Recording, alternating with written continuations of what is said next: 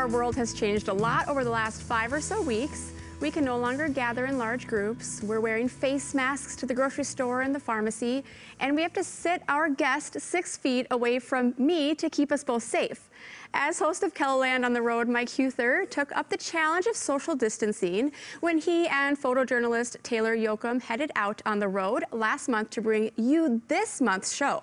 Yet that didn't stop this crew from bringing us positive and inspiring stories once again, like always, and maybe even more important now than ever, these stories that you're telling.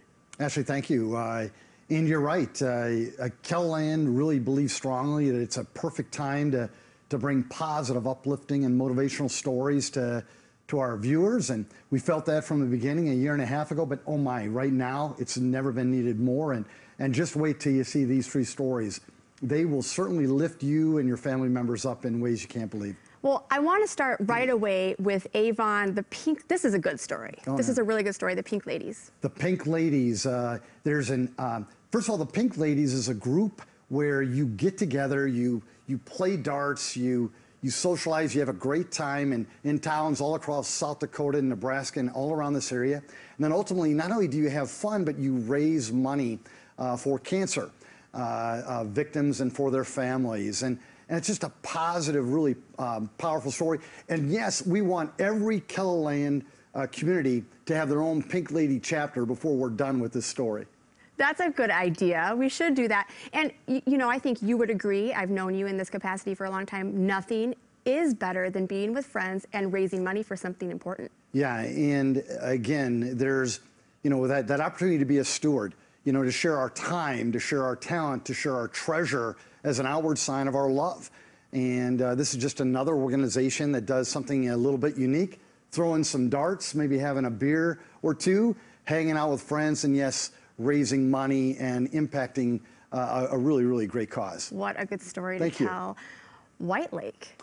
Yeah, White Lake. I received a referral from my cousin in Rapid City, and ultimately he was in the hair business for a long, long time. And I said, Kevin, I go, hey, buddy, tell me a good story about a cosmetologist out there. And he found a great one. Chris Kiefer has been in this business, the cosmetology business, for 50 years. And the storyline, yeah, it's a little bit about hair cutting and dyeing, but really what it's more importantly is what happens behind and in front of her chair. Those conversations, Ashley, you know, the way that she makes an impact in White Lake and in this community that's still going strong. Again, one of those stories that it's got a really unique twist to it, but I know you're going to love it. My hairstylist knows more about me. She's my counselor, I think, right? Well, and actually, I talk about that too. Amy D is my this person who takes care of my hair. She's been doing it for years. And yeah, I love the way she cuts my hair, but ultimately, I love the way that she communicates with me, and we talk about life too. Keeper of the towns. Yes. Let's talk about Lesterville. Oh my, and if Taylor were here, KELOLAND viewers, he would tell you that this is one of his all-time favorites, so you don't want to miss this one. This is a story about Joe's substation, which is located just outside of Lesterville in Yankton County, and it's 3 generations of family members that have taken this little plot of land, and they built a business that has sustained 3 generations since 1934. And yes, KELOLAND viewers, get ready. I know there's some of you who still remember eating bullheads and eating carp.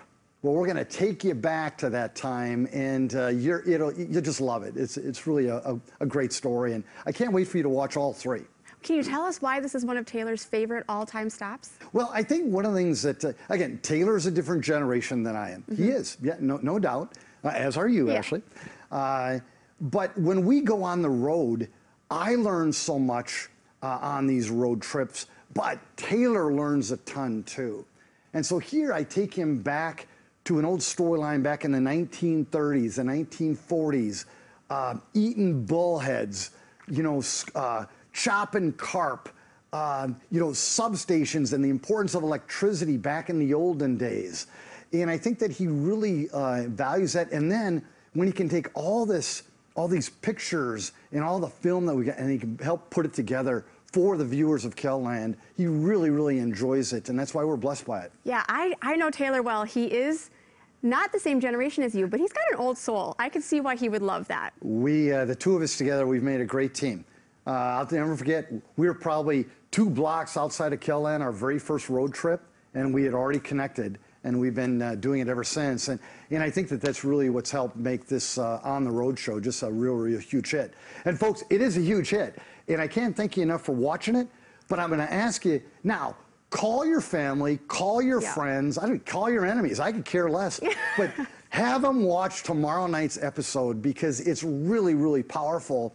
And what a way to feel good about life in such a grand way. And you don't have to just watch tomorrow night's episode because all of your episodes are on KELOLAND.com. And this is very, like you like to say, binge-worthy. Actually, it is. You know, I think that, you know, we are trying to social distances. We're trying to stay home more. And what a great way to stay home with family and friends. Watch On the Road episodes. Each one's about 6.5, 7 minutes long. Just go to KELOLAND.com, go to the community link, click onto that, and you'll see all of the shows that we've done on the road over the last 1.5 years. And they're powerful, and they're for everybody. And I think that's one of the questions that people ask me the most is that, oh, Mike, I missed last month's show. And I'll go, oh, hey, don't worry. Just go to KELOLAND.com, and you'll find them, and you'll really enjoy them. So yeah, binge them. Binge watch it. Binge them all. While you're there, go on over to the KELOLAND Living tab and binge watch that too, right? You might as well. You know, there's this Ashley and Brittany person. I heard they're pretty good too. I've heard that too. It's just, you know, a lot of really fun things we can watch on KELOLAND.com. And it might give people some ideas as well for some things you should go cover because referrals. You love to have people tell you the stories. Almost all of us have a connection with a small town across KELOLAND. And almost all of us know something positive or powerful or unique that's happening within that small town. What I would ask is just send a referral to KELOLAND. Let me know, Mike Huther, and then I'll certainly check it out because I've received some of the best story ideas from viewers like all of you. We'll pull up the website real quick so they know exactly where to go so that they can see where to submit that. We're looking at it right now. Just head on over and you'll be able to put your referrals in and look send at all a message. those stories. I know. I mean, there they are. The Harlan Temple from Davis and the road trip that we had in Tolstoy and so go watch them. Grab a soda, grab a beer, grab a glass of wine. I know you're doing the wine thing. Yep. Grab it and just enjoy on the road with your family and your friends. But don't miss tomorrow night's show. You'll thoroughly enjoy it. Well, that's a great idea. We'll be watching tomorrow night, and then we'll keep watching the old episodes. They sure are good. Thank you, Mike. Stay positive, KELOLAND. We need you. In our continuing effort to help us all find the positive in our current situation, you can catch this month's episode of KELOLAND On the Road tomorrow night.